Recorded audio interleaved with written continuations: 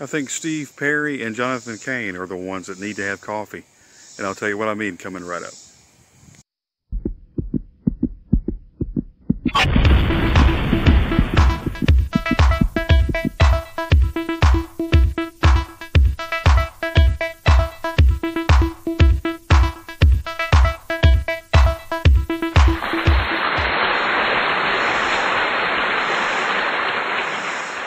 Hello everybody, Gary Stuckey here. Welcome back to another episode of Steve Perry News. And when you get a chance, go check out my interview with Robert Fleischman, the original lead singer of Journey. He was there right before Steve got there. He had some interesting things to say. Go check it out on my podcast, anchor.fm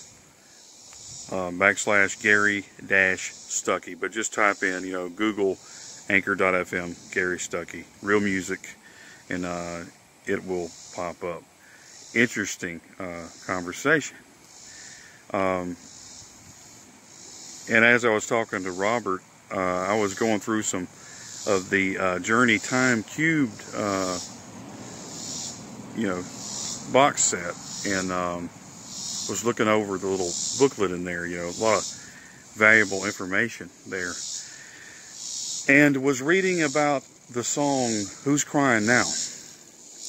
And Jonathan Cain said it was like a "Somebody Done Somebody Wrong" song. Remember that song? But in that little write-up on that song, it said that they wrote the song together. Steve came over to Jonathan's house. It was raining. Rain was coming down. It said rain falling down or pouring down, I think it said. And it's about somebody done somebody wrong. Got thinking about the song Noah Racing, which you know how I feel about Noah Racing. I said it's about Journey. It's about the Rock and Roll Hall of Fame. It's about, Something to Hide, the Infinity album. It's got the same lyrics. I've talked about that a bunch of times before. But I've never really thought about Jonathan Cain in there, as a separate little side there. I know, talking about Journey and the reunion, it's just one big picture. And Neal saying, it's been a long time coming, and in the song, it's been a long, long time since I saw your face, traces in my mind. I know, from the song Something to Hide. I've got all that. But when I was reading that little part, the little section in the Time Cube booklet, go check it out, for the song Who's Crying Now? Like I said, they wrote it. Steve wanted to write a song with Jonathan. He called him up, said, come on over. It's raining, rain falling down. And he said the song's about somebody done somebody wrong. But pay attention to Noah Racing, that little bridge part. It says, told you of my love today. Rain pouring down, rain falling down.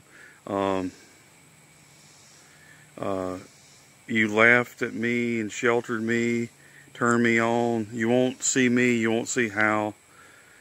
You done me wrong, and metaphorically, speaking, the song's about relationships. No Racing is about relationships, and metaphorically, a relationship between Steve Perry and Journey, and especially Neal, and in this instance, Jonathan Cain. So there you go, that little piece, if you pay attention. I was reading Jonathan's book again, like the third time, and every time you read it, there's something that stands out. And I think it's easy when you're on the outside, and we all need to do this. When you're on the outside, you can see things inside better sometimes than people that are on the inside. Because sometimes they're just so up close and maybe too close to the situation that they can't see it. That's why I wish Steve would have an autobiography. That way we could find out some more things. But with John, you could see his points of view, but you could also see where he's kind of not seeing the big picture, and that's understandable. He's only human, right? But what I do see is the reason why Steve Perry had the broken keys on the album cover. I've talked about it before. And everybody, can figure it out for themselves, the relationship there between these guys. I mean, when you get really up close and personal and you write songs together And then on Trial by Fire, they have this bond, you know, and Steve brings a Bible, and it's really personal. And then, you know, Jonathan tells Steve, you know, they're moving on with somebody else. You know, and maybe it wasn't all John, but I do know that Steve had a,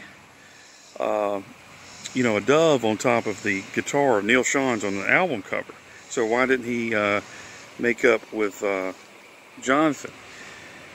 Well, you know, at the Rock and Roll Hall of Fame, I do believe they had a chance to talk a little bit, and they hugged and everything. Jonathan, I don't think so. I don't think they really got a chance to go over anything. But here's what I'm saying. I'm not pointing fingers at who's right and wrong.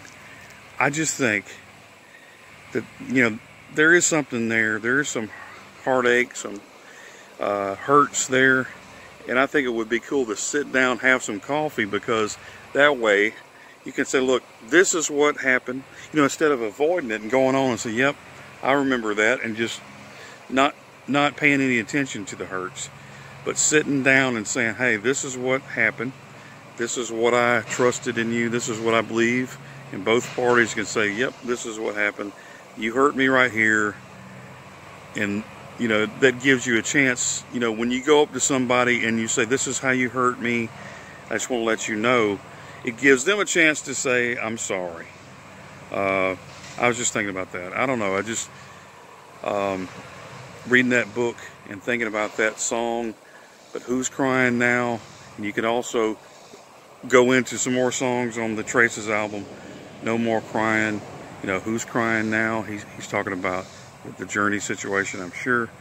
You know, in the dark of the night, you know, he still remembers those days. But, you know, and sometimes in the darkness of your life, and when you're all alone, you start thinking about the past and bringing things up, you know, and it all comes back to you. But to me, I think the best way to fix it, sit down, have some coffee, talk it over, say this is what happened, this is why I was hurt. But especially on that end, you know, I think those guys got close, and especially since Jonathan has went, you know, into the spiritual side of things, and, you know, married Paula White, you know, and also Steve brought a Bible to record Trial by Fire. It kind of shows you that that's what he was interested in, and I would hope that, you know, that wasn't a deterrent from him. You know, after they kind of had a little argument, you know, he was really being, you know, spiritual. And I would hope that that wasn't anything that caused him to, you know, run away from that. You know, and like I said, not pointing any fingers, but to me, you know, if I was Jonathan, just say it. Maybe sit down and say, hey, let's talk this over. This is, you know, what did I do? What did you do? You know, how can we help each other? And besides the Journey reunion thing that I always talk about, this can make you sleep better at night. This can make you feel better about friends from the past that maybe you've done wrong or they've done you wrong, but you can talk about it, get it out in the open, and go from there and see what happens. You know, and speaking of which, today's Lincoln Brewster's birthday. Is Steve going to be doing something with him? Have to wait and see. Journey's got new music coming out. What's going on there? There's any surprises there? Well, we'll just have to wait and see. It's a few days away. Who knows? But until next time, everybody, this is Gary Stuckey. Whatever you do, don't stop believing. God bless you.